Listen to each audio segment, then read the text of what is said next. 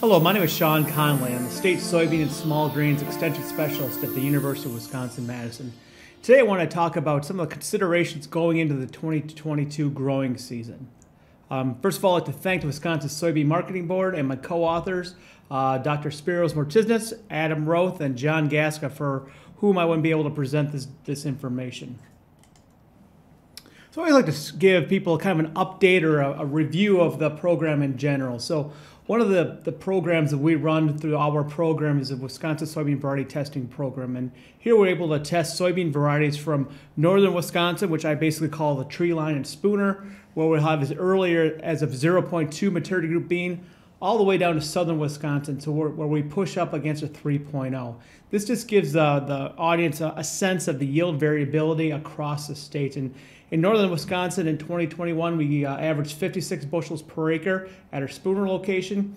And down to Platteville, well, we actually averaged 96 bushels per acre with over a dozen varieties going over 100. So it was actually a very good growing season for the most part in 2021.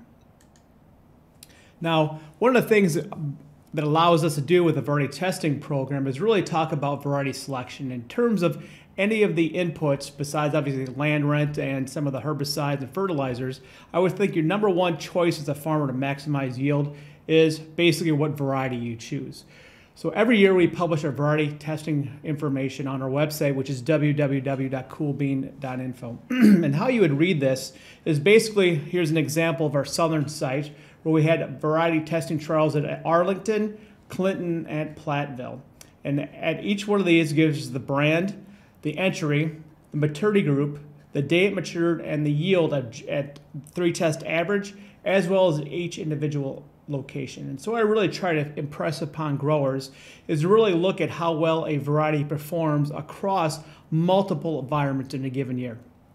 Back when I started at UW-Madison in 2007, we would roughly have 80% of our varieties would overlap from one year to the next. This past year in 2021, we had only 15% of the varieties overlap.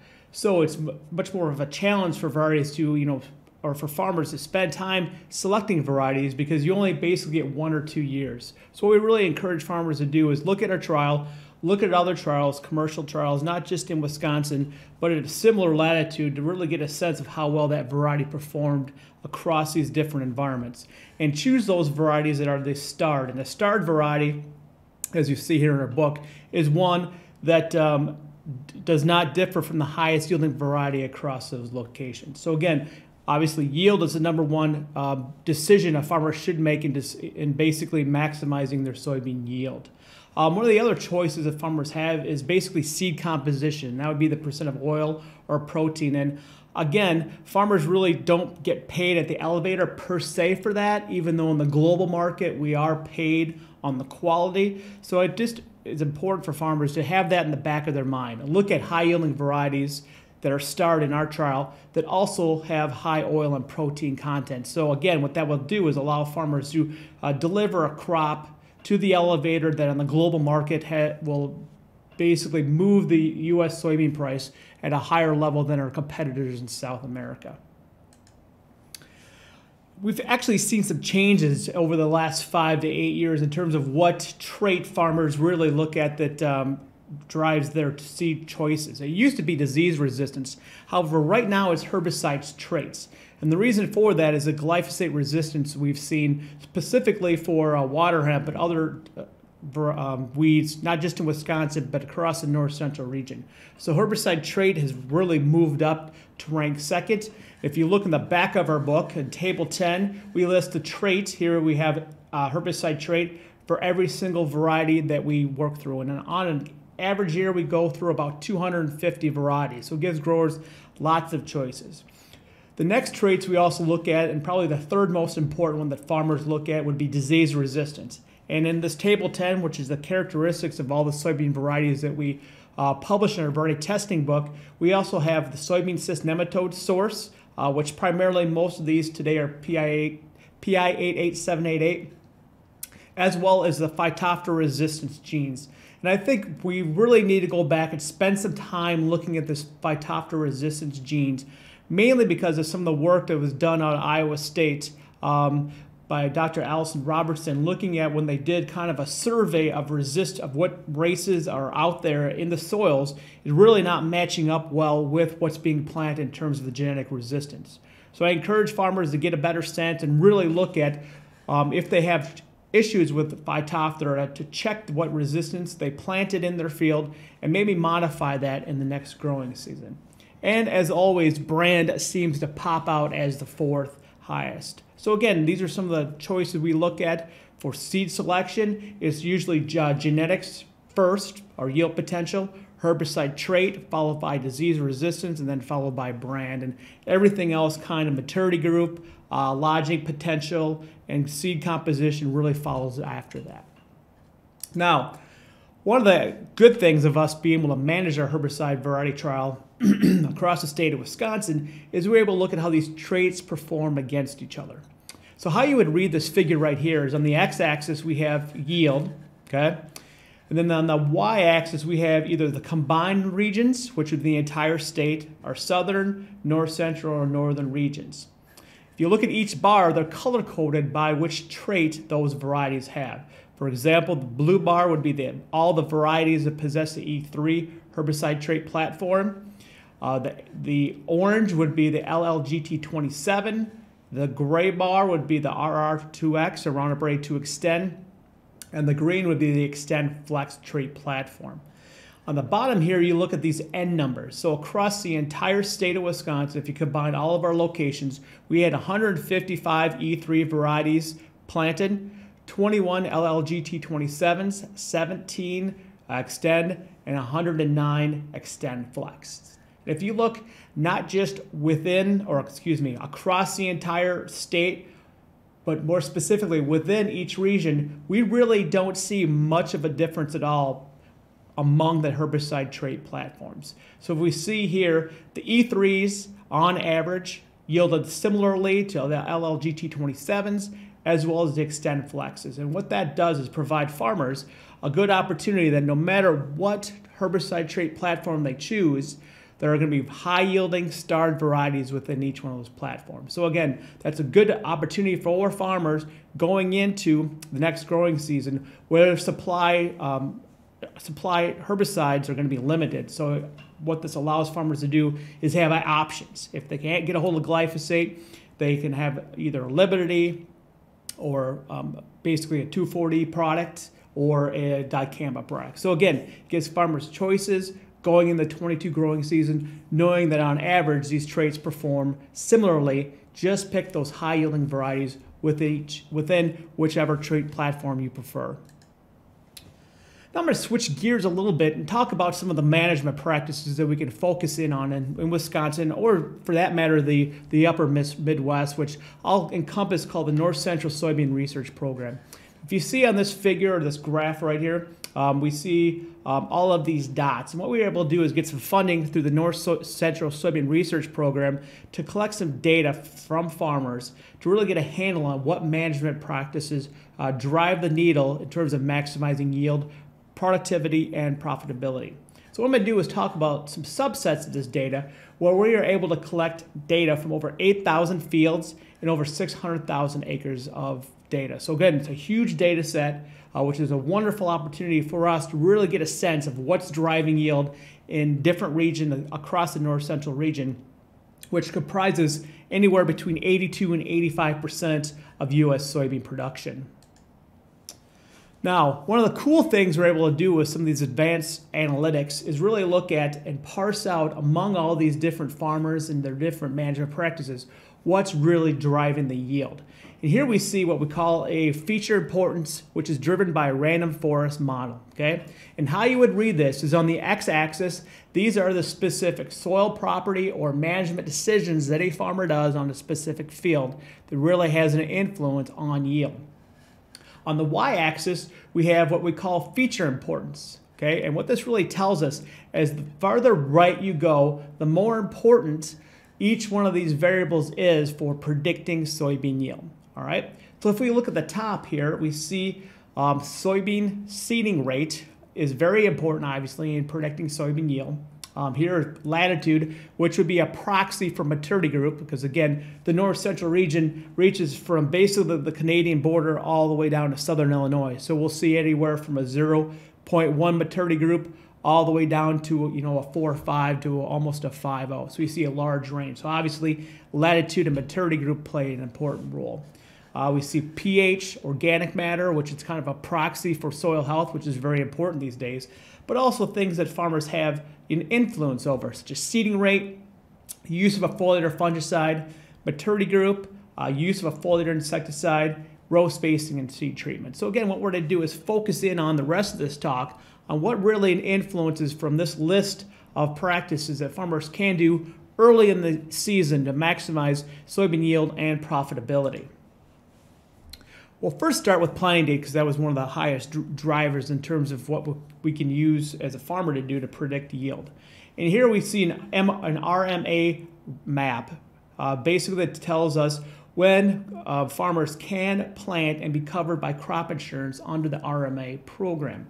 If we look here, this is the best job we could do, so if you find any missing or wrong information, please let us know. But the color codes with how early you can plant your soybean and be covered for a replant under the RMA for planting date. You see, most of Wisconsin is April 26th, so that's kind of the point at which we know farmers can start planting and have coverage for any type of frost damage or any replant decisions that the RMA crop insurance will cover, okay? So with that being said, we started doing some work under that whole big data approach where we had those 8,000 farm fields and over 600,000 acres of data. And what we were able to do is dig into these regions. These have different color codes and different letter enumerations. So example here, this is 3R, which would be North Dakota and the northern part of South Dakota.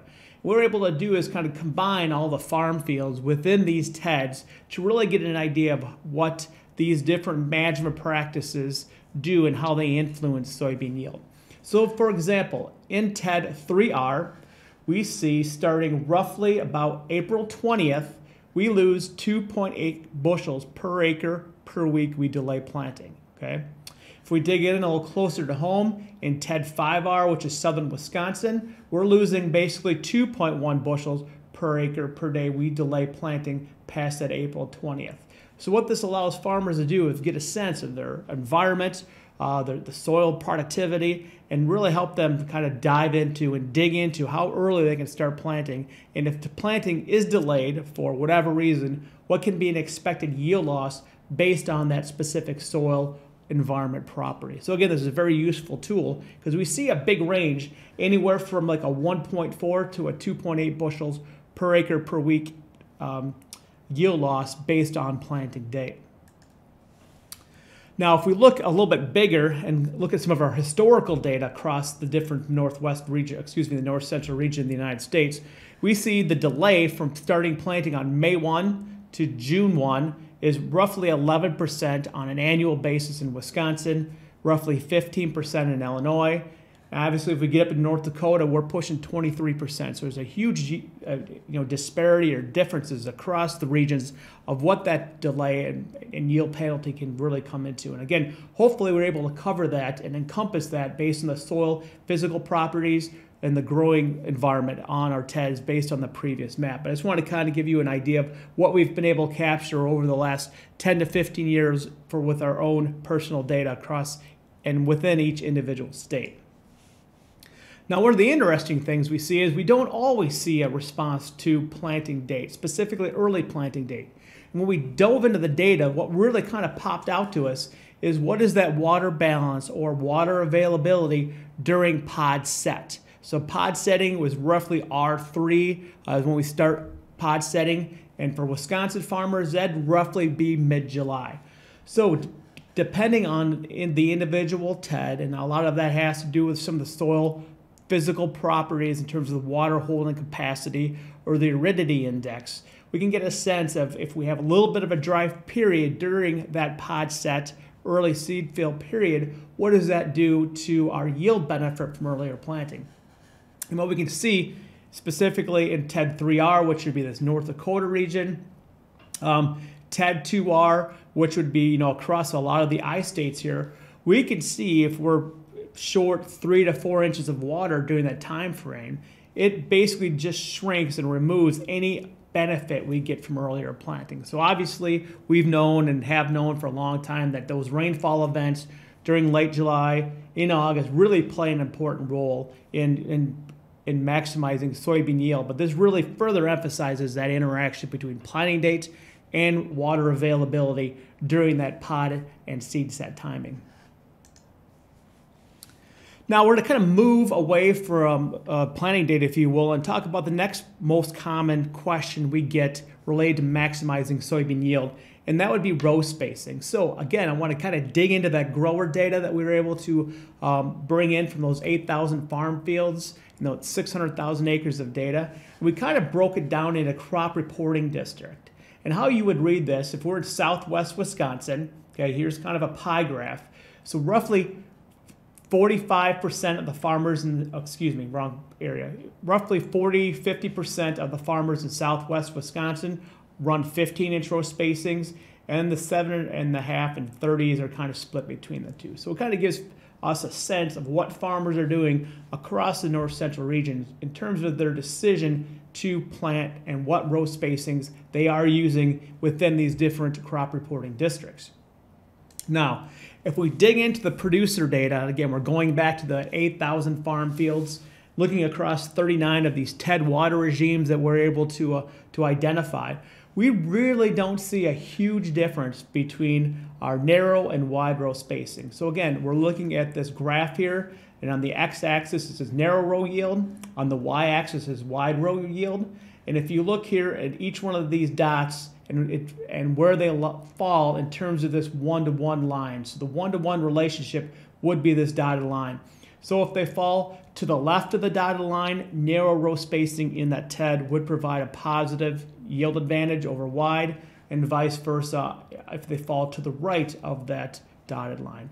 And roughly what we've been able to see is on farm fields giving large plots farmer data, we see a slight trend towards at a lower yield potential, the narrower rows will out-yield the wide rows, okay? Then as yield potential increases, that disparity really disappears, okay? So what we're really trying to say is yield potential increases, the yield differences between wide rows and narrower rows shrinks, all right?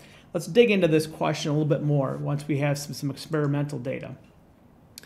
So we went to these same states and we talked to the professors that run small plots and maybe some of the bigger plots and some replicated experimental designs, and we're able to extract and bring in all sorts of data, all right? So we have yield potential that ranges anywhere from 20 bushels per acre to 90 bushels per acre. And we kind of separated these into 3 yield environments, which would be the north, which was Wisconsin, Minnesota, North Dakota, Michigan would kind of fall into the north. The central would be the I states. And then south would be kind of the mid-south region where we get into southern Missouri, Arkansas, Georgia. If we dig into each one of those regions, we say, based on our small plot experimental design, we see roughly a 3.6 bushel yield advantage to narrow rows over wide rows in the north. Okay, we get into the southern region. Okay, we see roughly a 1.6 bushel yield advantage to narrow, which is pretty small between the narrow and the wide, all right? And then we get into the south, we see a much larger yield difference, 8 bushels, which really doesn't make sense because you would think in the south they would have a much longer growing period, all right? So what we did is took the next step and dug into this, and what we really found is what's driving these row spacing yield differences are 3 primary factors. Number 1 is early maturity group beans, and that would be reflective in northern Wisconsin, North Dakota, northern Minnesota, where we're planting anywhere from a 0.1 to a 0.7 maturity group bean. We tend to not get as much above ground growth. We don't have as long of a growing season. So in those situations, we see a bigger disparity in yield potential between narrow and wide rows, all right? The other one would be late sowing dates, and that really pops up in the south where we see double crop beans and just a huge range and variability based on the long growing season in the south. and higher VE to R3 temps. So basically what we did is looked at the time period between when that plant or that seed was placed in the ground and when that soybean started to put out its first pods. And what we see in the north and the south is as the cycle length or the number of days it takes to get from planting to R3 or first pod lengthens, that yield disparity between narrow and wide rows shrinks. Okay, and we saw that in both the north and the south. So basically in the north, in Wisconsin, if we decide to plant a late maturity group bean on April 20th, we won't see much, if any, of a yield difference between a narrow and a wide row. You flip it and you start planting on June 1, you plant a little earlier in maturity group bean, then because of the condensed growing season, we'll see a much greater yield difference between narrow and wide. So again, just understanding when you're planting, what maturity groups you're selecting will help drive and let you know as a farmer, you know, can I get away with planting wide rows on April 1, on April 20th and not have a yield difference? It's probably not. You get to June 1, you probably want to go 15s or 7.5 inch just to minimize that yield loss due to that later planting. So again, this kind of helps us describe some of the physiology that's going on within that soybean field. Okay, now we've kind of moved past the row space thing. The next question that we get in terms of agronomics, specifically early season, is what seeding rate should I do? All right, so again, we kind of dug into some of that data. And we have here the average seeding rate by crop reporting district. You know, in southern Wisconsin, we're roughly in that 150 to 165,000 seed per acre seed drop. And again, we move into part of northern Iowa, we see that go down to roughly a bag an acre. So again, this gives everyone a sense of what we're dropping or what farmers are physically dropping on their fields. And how this really plays an interesting role is the application of variable rate technology. Farmers have invested in this mainly on the corn side of things. We're wondering, since we've made these investments on our corn planters and more farmers are planting earlier, they're using 30-inch rows, can we apply variable rate technology to our soybean operations as well? So to kind of give us a sense of and use a big data approach to this, we went through and collected yield data from roughly 21,000 plots on 211 experiments across 12 states, including Ontario, Canada. And then what we were able to do is break these into these clusters. And cluster 1 would be what we would classify as a lower yield environment just based on the latitude, the yield potential. And we have cluster 2 in red and cluster 3 in green. So as we go forward, we talk about this, just kind of in the back of your mind, if you're listening to this, kind of get a sense of what cluster you would fall into, and that would help us make seeding rate recommendations for your farm based on what some of this data that we're able to pull out. Within each cluster, then, we were able to break it into these yield environments. So basically, a low yield environment, we classified as anything 58 bushels or less. A high yield environment would be anything 71 bushels and greater. And then obviously the middle would be between 58 and 71. So just to give you all a sense of the cluster you're in and the yield environment within each cluster. And this really will help us set that seeding rate in our prescriptions for our planting considerations. Now, the first question we always have is on stand. And one of the interesting things that we pulled out of here is in a high yield environment, it really doesn't matter what your stand is. We see no relationship between either early season percent stand or late season percent stand in a high yield environment. So again, in these high yield environments, we tend to see a lot of plant to plant, soybean to soybean competition, and we see a lot of death, all right? So in this sense, in a higher yield environment, if you know you're going to get a good stand, you really don't want to drop a lot of seeds, and you can save some of those dollars by decreasing your seeding rate, because in fact we see no relationship between stand and yield in these high yield environments. However, you flip it and you go to these low yield environments, and this would be under 58 bushels per acre and less, we see a very strong relationship between early and late season stand and yield. So what this really tells us or informs us that as a farmer, and if you are planting into a tough environment where you generally have challenges getting a stand, might be an opportunity for you to increase your seeding rate, because we see that relationship between stand, both early and late, and yield in a low yield environment. Okay. Now I'm going to show you two graphs here. Okay, these go through the agronomic optimal seeding rate, which would give you the highest yield. So we're aiming at 95% yield potential. The next one will be economic, and you'll see a big difference between these two, but let's kind of focus in on some interesting points between the agronomic and economic optimal. So let's say we're in cluster 1, okay, which would be northern Wisconsin, in a low yield environment, okay, which would be under 58 bushels per acre. The agronomic optimal seeding rate to maximize yield, by maximizing yield I mean get you 95% of your yield potential, would be dropping 237,000 seeds per acre. All right. Now we flip it, and you're in cluster 3, you know, you're in an I state, you're in a high yield environment, you're over 71 bushels per acre. We're looking at the agronomic optimal seeding rate is roughly a bag an acre, okay? So again, this really gives us a sense to really fine tune our planter based on the soil properties and historic yield potential of that land. All right, so again, this is the agronomic. Let's talk about economics, specifically going into 2022 when economics is going to drive a lot of decisions. And lo and behold, we see a big drop. We go back to cluster 1, okay, in a low yield environment, we've dropped roughly 100,000 seeds we've taken out of the operation, and we've moved down to 133,000 seed drop would be your economic optimal seeding rate. And in basically cluster 3 in a high yield environment, it's roughly a bag an acre. So in short, you know, going into a highly expensive growing season, I would still recommend that for most farmers, you basically buy a bag an acre. Don't spend a lot of time doing variable rates on that. And then just go at that rate. If you do have a variable rate planter, what I would recommend, if you have a field, you have a history of white mold, I would still buy a bag an acre, 140,000 seed count. In the highly productive areas, in those areas where you know you get white mold, you know, down in the valley, I would only drop 110, 120,000 seeds in that area.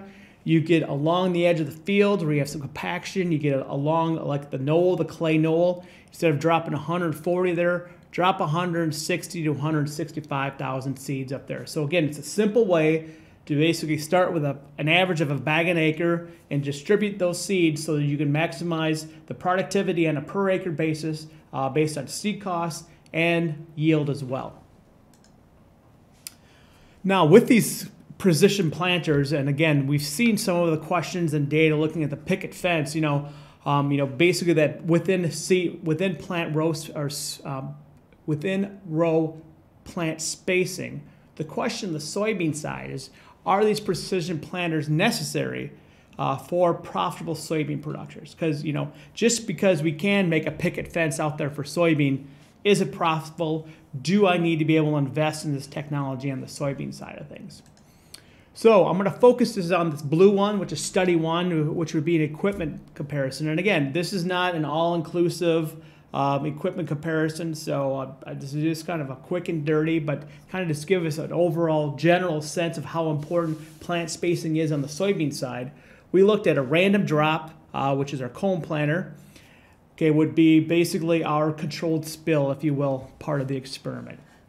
And then we use a John Deere 1705 vacuum precision planter, which would be able to allow us to more precisely drop those seeds in a uniform manner. All right.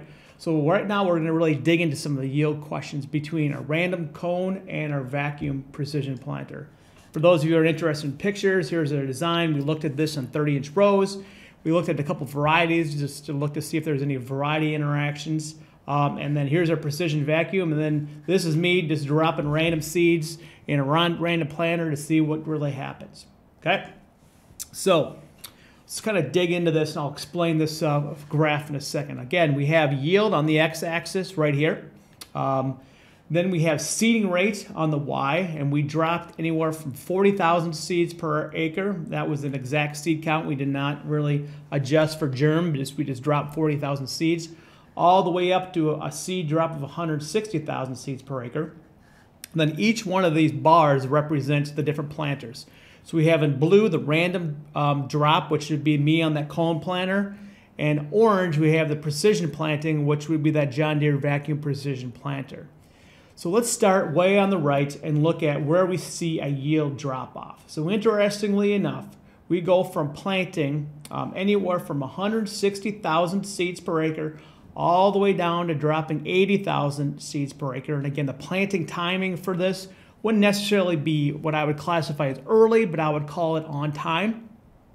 And we don't see any yield differences between the seeding rates from 160 to 80,000, nor do we see any interaction with precision versus random. So this basically tells us if we're planting anywhere from 80 to 160,000, we do not really need to have a precision planter on the soybean side of things out there to maximize yield. If we drop down to 60,000 plants per acre, again, we still don't see any differences between the precision planter in orange or the random drop, which would be me riding that cone planter in blue. But we do see a yield drop. So again, the yield drop in what we tend to see, and this is pretty uniform from what we've seen across years of working on seeding rate trials, is roughly 80 to 100,000 plants per acre and up. We don't see any yield differences. And here we're down to 80. We see, we're down to 60,000 seed drop. We do see a yield difference based on the number of seeds we put out there on a per acre basis, but we don't see any differences between that precision and random planter. It's not until we get all the way down to dropping 40,000 seeds per acre, which giving a 90% germ, which roughly be only 32,000 live seeds on a per acre basis on soybean, do we see a difference between a precision and random drop. So again, the big picture here is I don't really think we need a picket fence on soybean. We do not really need to invest in that technology on the soybean side of things unless we're really dropping and planting suboptimal populations, which down the future, once the technology increases and seed prices maybe continue to increase, we may get down to a lower seeding rate where that picket fence comes into play and we need that precision planter, but I just don't think we're there right now, okay?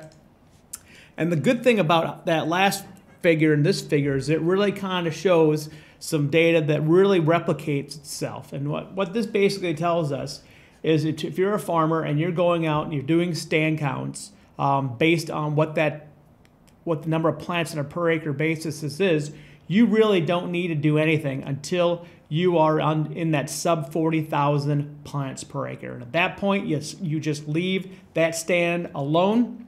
Okay, do not tear it up, and you just plant directly into that existing stand. So again, it's good to see how the data we have from 19 and 20 is similar to the data that we were able to come up from 2014 to 2018. So again, it just makes me as a researcher more comfortable when the data lines and it's really not out of whack. Okay, all right.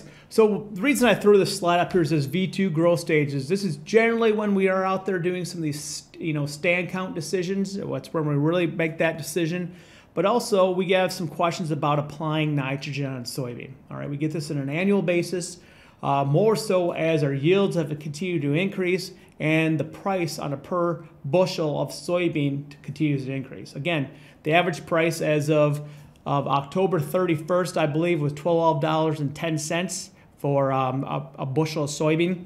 So what we really want to do is really understand this nitrogen cycle and what's going on.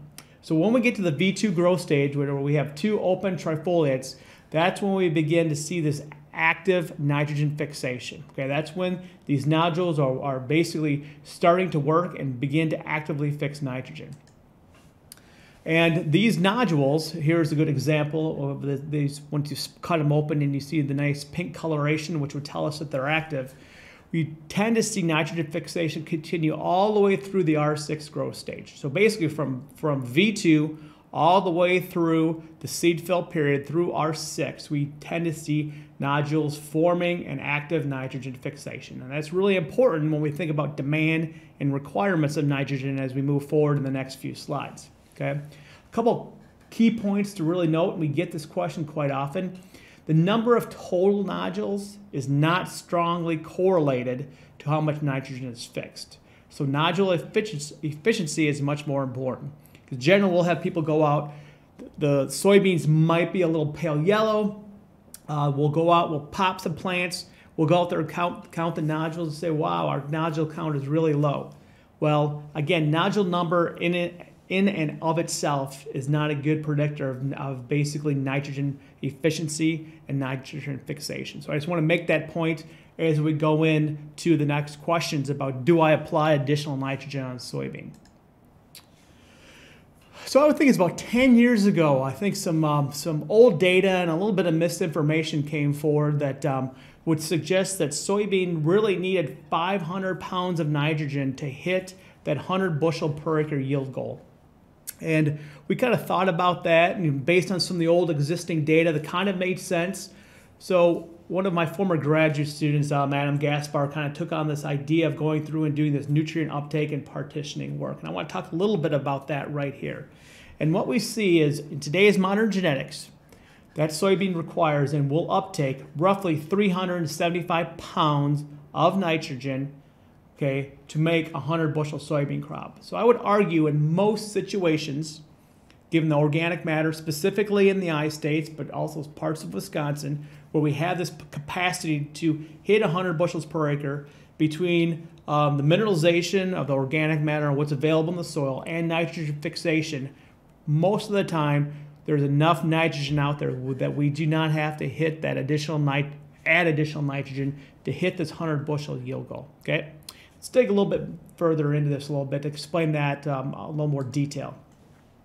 So in this high yield situation, which would be any soybeans in this case that were basically yielding over 82 bushels per acre, what we're able to do is kind of get a sense of where and when that nitrogen is being uptaken into the plant and how it's being partitioned from the different plant parts into seed. All right, so how you would read this figure right here is this would be on the x-axis, this would be percent of total cumulative nitrogen. So this would be 0 to 100%. On the y-axis, this would be either days after emergence or below. We have the specific growth stages, anywhere from VE, which is basically emergence, all the way to R8, which is physiological plant maturity and harvest right. Okay, and then on the z-axis, we have total nitrogen uptake in terms of pounds of total nitrogen. All right, in each one of these figures, we see here these different plant parts, and they're color coded. So this dark blue would be the amount of nitrogen in the leaves. This dark brown would be the amount of nitrogen being deposited in the seeds. All right, so we'll be showing a few of these figures. I just want to make sure everyone is aware and how to read this as we move forward. A couple interesting things on the nitrogen side of things is we are still, by we, I mean that soybean plant is still uptaking, basically removing nitrogen from the soil, from the nodules, roughly 40% of its total nitrogen still at R5.5, which would be if you take a soybean pod, you hold it up to a light, and the seed half covers that cavity, we're still uptaking 40% of our nitrogen from that point forward, which is crazy. Okay, that's just how that plant continues to uptake nitrogen and shove it into those plant parts. And more specifically, if we look here, remobilize that nitrogen into that seed, which ends up going to the elevator, and the biggest plant constituent would be protein, which that nitrogen is going into driving that protein content. All right. Now, another interesting thing is when during the growth season is that nitrogen uptake occurring? And again, we're focusing on these high yield environments, which was 82 bushels and greater. And we see here roughly the peak nitrogen uptake rate is just prior to R5, which is that's basically beginning seed. So it gives us a sense of right when that soybean plant is starting to set seed, that's when that max nitrogen uptake rate occurs. And that makes sense, because that's where the demand and the requirements that need is in that soybean seed. And the other cool thing we're able to pull out of this is that based on yield level, and we'll have here the low yield, which is be 54 bushels and less, average, which would be an average over all of our plots, is 66 bushels, and high, which is 82 bushels and higher, is the day that plant dies, all right, which would be roughly R8. That soybean plant in a high yield situation is still taking up 63% of its peak nitrogen rate. That's crazy to me. And I think that's one of the reasons why we don't really see in the need for adding additional nitrogen. That plant is able to continue to uptake and mobilize that seed, that nitrogen into that seed, even basically up to the day that plant dies. So that's a pretty cool recent new finding that's changed in today's modern genetics versus what we used to plant 30 years ago. Okay? So now, when we get back to the end, remember we said roughly 100 bushel soybean crop would uptake 375 pounds of nitrogen, which is basically 3.75 pounds per bushel of seed. When you deliver this to the elevator, we're looking at a 100 bushel crop will deliver 330 pounds of nitrogen. So basically, every bushel of soybean has 3.3 pounds of nitrogen in that seed, which is primarily shown in that protein constituent. So again, it gives us a sense of most of that nitrogen, that soybean plant is taking up, leaves that plant and goes directly into that seed as the form of nitrogen. Now, we want to revisit this question of adding additional nitrogen to the system. So we kind of went in and did the synthesis analysis, if you will, and we looked at 207 environments across the country. And how you would read this figure is this is yield on the x-axis. This is applied nitrogen rate at different times, anywhere from 0 to almost 500 pounds of actual N per acre. And what this would show us is the relationship between applied nitrogen, each one of these lines, and yield. And in short, what we see, irregardless of yield environment, we don't see a very positive response to adding additional nitrogen into the system. And in fact, when we looked at the statistical analysis, basically the addition of nitrogen only captured 1% of the yield variability. All right. So basically my point here is until you get the other 99% of the yield variability in that soybean crop determined, I wouldn't mess around and add additional nitrogen, specifically given the N prices we're seeing in 2022. Quickly, I want to go through the last couple things in terms of the demands and needs, and I think we all understand the relationship between potassium need and requirements and yield. So if we look here, 100 bushel soybean crop requires 117, will remove 117 pounds of fertilizer equivalent K2O. So again, the point I want to make here is as we're investing and making decisions for 2022 in terms of investments, potassium removal, potassium need is something we really need to consider. I know the prices are high, but again, given the bang for the buck, understanding what your soil test levels are, what last year's removal are, and really understanding the yield penalty we can incur by not applying potassium if we're at that low rate would be detrimental to the economic profitability of a farming system. Couple quick things I really want to go through really quick before we end up here today on the potassium uptake side of things. Right now we see much earlier uptake versus what we saw on the nitrogen side. This is roughly between, right between the R2 and R3 growth stage, which would probably be 10 days, 2 weeks earlier than when we saw the nitrogen maximum uptake rate just prior to R5. Okay. The other interesting thing is in terms of vegetative remobilization on the soybean side of thing in a high yield situation, the uptake after R5.5 is only 9%, roughly 10%. Remember, on the soybean side of things, in terms of the nitrogen component, we are uptaking over 40% of our nitrogen demands and needs after R5.5. So it really shows us a difference of how and when these different nutrients are being uptaken in that soybean plant. The other interesting thing to see is look how much of that potassium still remains in that vegetative material, much more so than there was in soybean. So I always classify soybean as a potassium pig, if you will. It will take up as much total potassium as it possibly can. It'll sit there and hold it in its leaves and in its stems and its petioles. It will partition what it needs into the soybean seed to drive and maximize yield. Then everything else will go back onto the land as residue. All right, and we'll make that point a little bit earlier to make sure that if you do bale soybean residue, that you make sure you account for how much fertilizer K you have removed if you do bale that soybean residue up as fodder or bedding. The last point and the last nutrient I want to talk about is sulfur. And the reason we get this is there's been a lot of questions about where are we in terms of sulfur demand and requirements. We all understand the Clean Air Act, the fact that the smokestacks were scrubbing a lot of that the deposition of sulfur out in these stacks, and it's no longer being given to us, i.e. for free, based on that Clean Air Act. So a couple quick points to remember is that sulfur is what we call a secondary nutrient, and again, in these middle high yield situations, we're only looking at taking up roughly 20 pounds of sulfur and removing roughly 14 pounds on a per bushel, on a per pound basis. So we're not taking up a lot, okay, on a per acre basis. So I want to make that point really come through. But again, we really want to know is, given what we've seen, because we've started seeing some sulfur deficiency on alfalfa in Wisconsin, we've started seeing some on the corn silage side of things. Obviously, we have some challenges with sulfur on sand in terms of availability. Where are we sitting with the need on sulfur, adding it into a corn-soybean rotation? So the question we all have is, does soybean respond to sulfur in Wisconsin?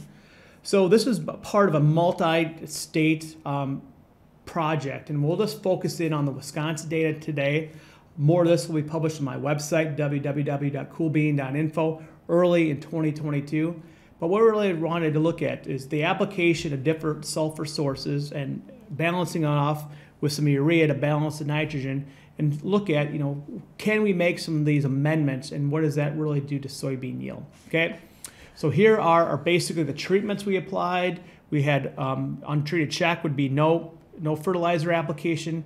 We had different rates of AMS, calcium sulfate, and urea.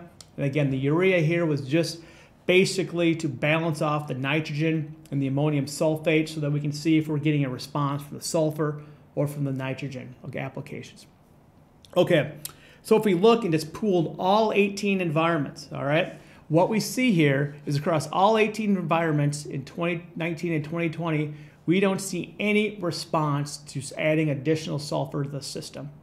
So again, if you just took the big picture, there's no response to any of these different treatments, either sulfur or the combination of sulfur and nitrogen, or nitrogen alone. So then we're like, well, obviously there's soil environment differences. What about a location by year interaction? And in fact, as we would expect, we did see a location and year interaction.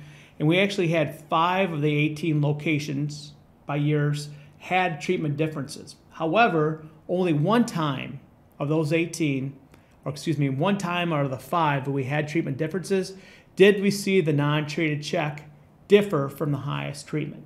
All right, and this is just the example of what treatment that would be. That would have been our Platteville location in 2020, where our non-treated check yielded roughly 75.6 bushels per acre, and it differed from these applications of calcium sulfate at 10 pounds of sulfur, AMS at 20 pounds of sulfur and 18N, AMS at 10 and 9, calcium sulfate at 30, and AMS at 30 and 20. So again, 1 out of 18 times did we see a difference from applying an additional nutrient amendment that produced greater yield that are non-treated control. So I guess the point here is really having an understanding of your system, the soil type that you have, and where we kind of can place sulfur into the system to maximize soybean yield. Lastly, I want to quickly talk about this nutrient uptake and removal calculator. We did see unexpectedly high yields this last year in 2021 in terms of soybean. Many farmers were crazy excited about much greater yield given the environment we had. And I do know going into 2022 there are some questions about soybean on soybean and how much nutrients were removed, and if I remove stover, how much should I add back in, and how much was removed with a seed. So we have this handy dandy nutrient uptake and removal calculator, which is on my website, www.coolbean.info. And what you can do is either put in your expected yield that you would be looking forward to removing in 2022, or if you're going beans on beans, you look at your actual yield of what you pulled off that field in basically 2021. You put it in here and you hit calculate. Just for purposes of showing an example, I put 80 bushels per acre in there, and you hit calculate, and boom, this is the output. So in terms of your removal, and I'll just focus on these top three just to give everyone an example. So basically an 80 bushel soybean crop removed roughly 60 pounds of fertilizer equivalent P2O5, almost 100 pounds of fertilizer equivalent K2O, and roughly 13 pounds of sulfur. Okay, so again, this is kind of gives you an idea of what was physically removed as grain and delivered to the elevator. For those farmers then that actually went through and baled off some of that soybean residue and use it as stover or as bedding, I always want them to really think about what that cost is to the system. So per ton of dry matter, okay, you removed roughly 5 pounds of fertilizer equivalent P2O5 and roughly 39 pounds of fertilizer equivalent K2O. So just kind of get a sense, if you did bale this off, understand what you did remove for both N, P, and K, and that gives you a sense of what you need to add back in the system, or at least calculate that back in the system for making fertilizer decisions for the 2022 growing season. So in short, I want to kind of wrap things up and give everyone an idea of what we're doing. So I always use in a bean pod as an example. So number one, if you're going to spend money in 2022, invest in high-yielding genetics. I mean, that's a no-brainer. Every year we see anywhere roughly to 20 to 25 bushel yielded difference between the highest yielding variety and the lowest yielding variety within a given region and or location, all right? Given the expected price, we're going to be looking at contracting out $10 to $12. If you pay an extra $15 per unit of seed for a higher yielding new variety, that's well worth the risk of going through there and having a 20 bushel yield differences between high and low yielding genetics. So the point I'm making is just don't go buy cheap seed because you don't want to basically save yourself into poverty. Number two, as you're making these decisions for genetics, remember we saw no differences across trait platforms. So I really, obviously focus on the genetics, but if you're looking, should I choose the XtendFlex platform? Should I choose the LG27? Should I choose the E3 platform? Basically make your choice based on your farming operation, what platform you want to use on your farm, and then within that platform, go and select high-yielding varieties or starred varieties out of our program to help make that decision. The next thing, prioritize your soybean planting to maximize yield. And we can always say plant early. That's kind of hard. Every year is a little different. I know in 2021, I had farmers finish both corn and soybeans before May 1. First time they've ever done it in 40 years of planting. So again, by early, I'd like to prioritize it based on, is that soil fit? What's the long-term weather forecast? And can I go in and not mud these soybeans in? Because as a friendly reminder, you can get sidewall compaction in soybean just as easily as you can in corn. Okay, and also remember, if you plant early, okay, soybean yield response to row spacing is minimized. And what I mean by that, even in a northern environment, which I would classify Wisconsin as, if you're planting on April 20th, you're not going to see much of a difference between going out there and drilling those beans, putting them in 15-inch row beans, or putting them in 30-inch row beans. So you have a lot more flexibility in terms of row spacing when you plant early in our northern environments. Next, base your soybean seeding rates on historic field yield potential. Remember, buy a bag an acre. In Wisconsin, when we're fighting white mold, only drop like 110, 120,000 seeds in those highly productive white mold areas. Drop 160, 165,000 seeds on the knolls, on the headlands where we might have some compaction. Also remember that we do not need a picket fence in soybean. based on the average seeding rates that most farmers are doing, 100 to 160,000 based on where you are in the state, you don't need a precision planter to be able to drop seed in that range. It's only when we're suboptimal ranges, and our data would suggest under 60,000 where that pecket fence or that is required to maximize yield. And by maximize yield, I mean just show a difference between the precision versus the random spill. And lastly, I know we're really tight on dollars in 2022 and fertilizer prices are crazy. I would encourage farmers to invest in potassium, invest in K.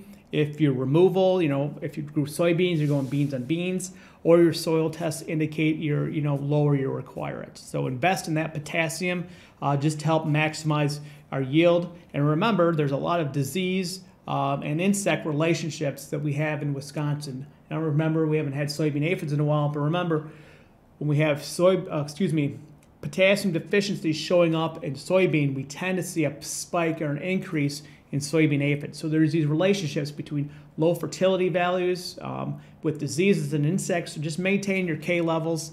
Even though it might be a little bit more than you want to spend, I think in the long run, especially if it's own land, you're going to be well off.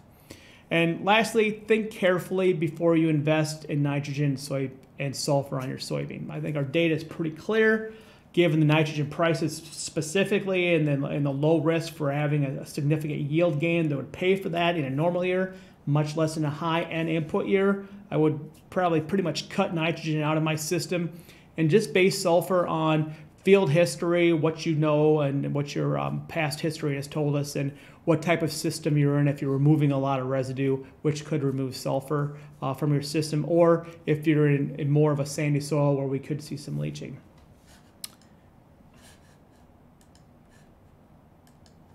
So with that, if you have any further questions, go to my website, which is www.coolbean.info, or follow me at Twitter at BadgerBean, where we continually put up information based on all of the research and all the information that we find in Wisconsin. So thank you for your time and have a good day.